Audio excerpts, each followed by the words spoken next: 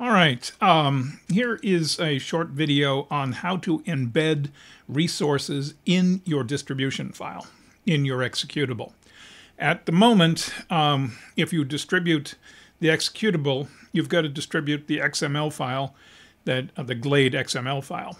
If you have any images, you have to distribute those as separate images because they're being loaded, icons and so forth. Can you do it so that they're embedded in the source code? And the answer is yes. First of all, build a file, something or other .xml. I called this resource.xml.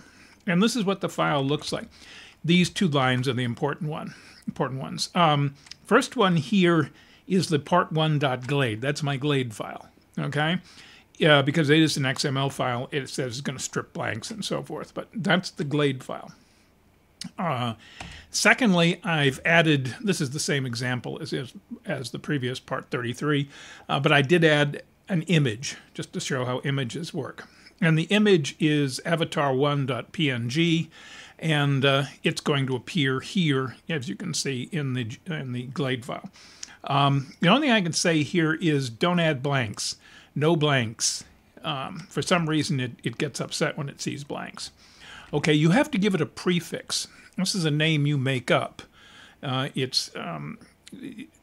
prefix will be used in referencing it. So I called it part 1. That seemed reasonable. And it'll be part1/part1.glade and part1/avatar.png inside the program. So give it a name. Put down as many as you need to incorporate graphics files and XML files, presumably only one XML file. Okay, so write that. And then I modified the compile script. I added this line, glib compile resources. This takes the information from the resource.xml, reads those files in, and it creates a C program. And the C program, again, you can name it what you want, but I called it part1 resource.c. This program will be created, and it will consist of data initialization and code that will be used to access the resources that you mentioned in resource.xml. Again, you don't have to call it resource.xml. I didn't call it part1.xml because that gets confusing with the other stuff. But you can call it just about anything you want as long as it doesn't conflict. Okay, so so it's going to create part1 resource.c, and it's going to use the instructions in resource.html in order to do it. Okay, and then on the actual compilation line, I added part1 resource.c.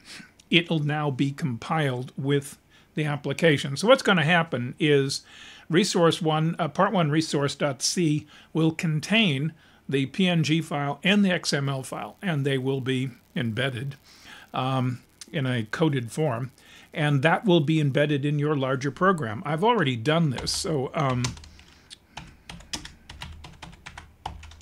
see what it looks like. Whoops.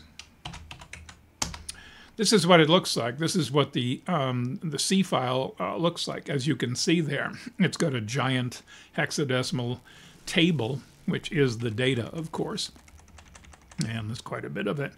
And there's other code here at the bottom, which you don't have to worry about. Everything seems to work. It's automatically generated, so just forget about it. But that gets generated. All right, now how to use it?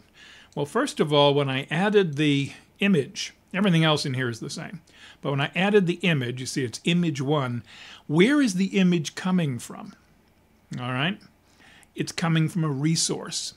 We haven't done that before. We've done it from a file. We've done it from a stock ID. I guess we did an icon name. I'm not sure. Anyway, /part1/avatar1.png. Part1 was the prefix I gave. You have to have the prefix, and you have the name of the resource. So that is the resource associated with this image.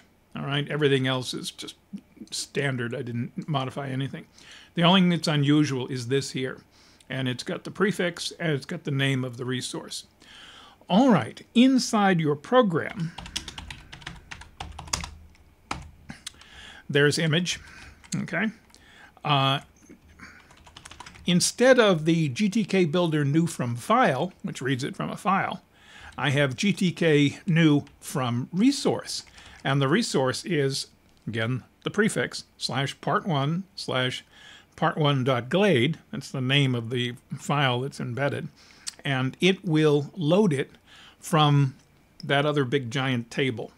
How it does it, we don't care. It just does it. It works. Okay, I have to, of course, fetch the image. If I don't do this, of course, it won't get the information as to where the image is actually located. But that's all there is to it. Nothing else has changed. Everything else is the same as it was before. So, no big deal. The thing is that now you don't have to distribute the PNG file, and you don't have to distribute the .glade file. So when I run it, there it is. And you can see that's avatar 1. It brought it in and obviously it got the Glade file because there it is. Well, it did get the Glade file, but you might want to make this a little bigger, but because the image was larger than was allowed for. But nonetheless, it works. It's nice when that happens. All right.